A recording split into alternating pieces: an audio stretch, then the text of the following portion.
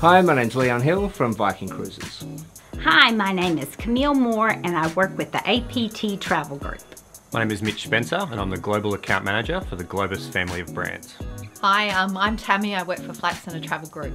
My favourite cruise memory would have to be cruising down the Rhine in December 2019. It was our Avalon Christmas Markets cruise. Left from Amsterdam and finished in Basel, but every town you stopped in on the way, it was just a Christmas wonderland. And you didn't know what each town was gonna put in front of you, but every single town threw up something different and it was truly amazing.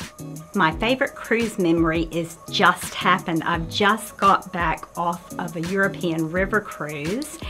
And on that cruise, we had the chance to go to Normandy Castle, owned by Princess Heidi, and I got to meet her, and she was just so amazing, welcoming us into her home, making us feel sort of like we were her personal friends, and that just was such a highlight for me.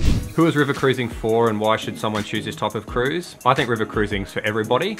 I've been fortunate enough to river cruise and loved it. There was a variety of demographic across the ship, ranging from honeymooners up to retirees and people who had done their 8th, 10th or 12th river cruise. So I think it ticks a lot of boxes because the great thing is you get on board, you unpack once and you wake up almost in a different port every single morning for a new city to explore.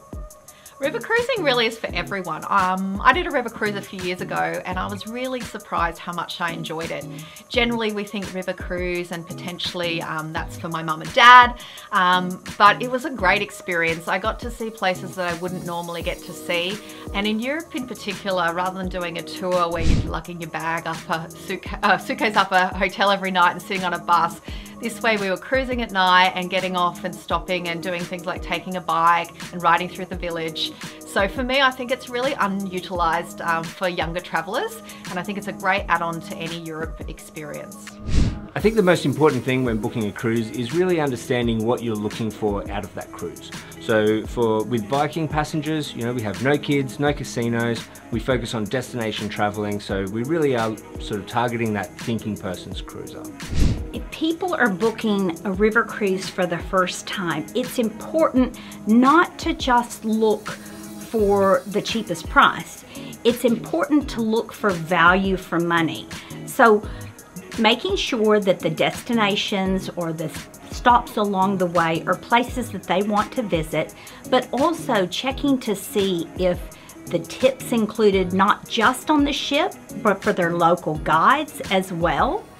Also checking to make sure that they have all the most important sites included, because a lot of times with river cruises, some of the river cruises stop at different places but don't include touring. It's really just like a transportation from point A to point B. So with our Travel Marvel brand, we always make sure that at each destination, the most important or the actual tour that most people that go to Europe for the first time want to see or do is included. Yeah, so Viking's been really focused on making sure that in a post-COVID world, we're keeping our passengers extremely safe. We were the first company to stop operations when COVID was first announced, and during that time, we actually installed full-scale PCR laboratories on each one of our ocean ships. We also have full balconies as your entry-level cabins, so every single passenger gets a balcony, which means no inside cabins. What Avalon's doing to keep passengers safe is a number of things. Depending what country we're in, we obviously abide by those requirements and restrictions, but the great thing is you've got a cruise director on board who takes care of all of that for you, so you haven't got to worry about, oh, I'm in Germany today or in France tomorrow.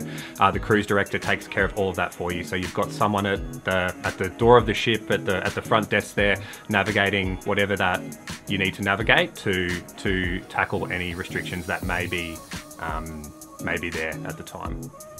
Luxury cruising differs from other cruising in that it's more a personalised experience. So generally the ships are smaller, you'll often stay in port for longer periods of time.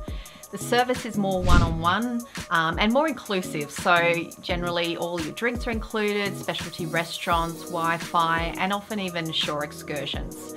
What does luxury river cruising look like, and what can passengers expect? Well, for us, it starts as soon as you walk on board with Avalon, because we live by the mantra of relaxed luxury, where just about everything's included. You rarely put your hand in your pocket. From the moment you step into your stateroom to the moment you get to dinner, to breakfast or to lunch, or to step on to the coach to go to your optional excursion, everything has that relaxed feel, and your Avalon cruise director and staff are all there to make that experience extra special for you.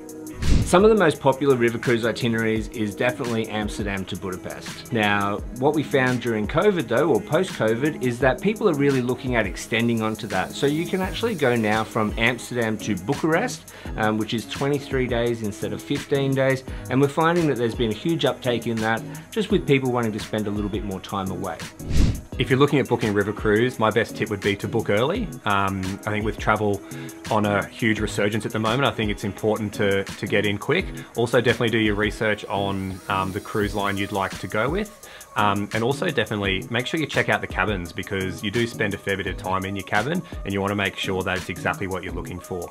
With Avalon, our beds face the views. Our cabins have been designed that way so you can encompass the view and bring the view in to your room. And I think that's a really crucial part for us, and it's something that all our guests rave about.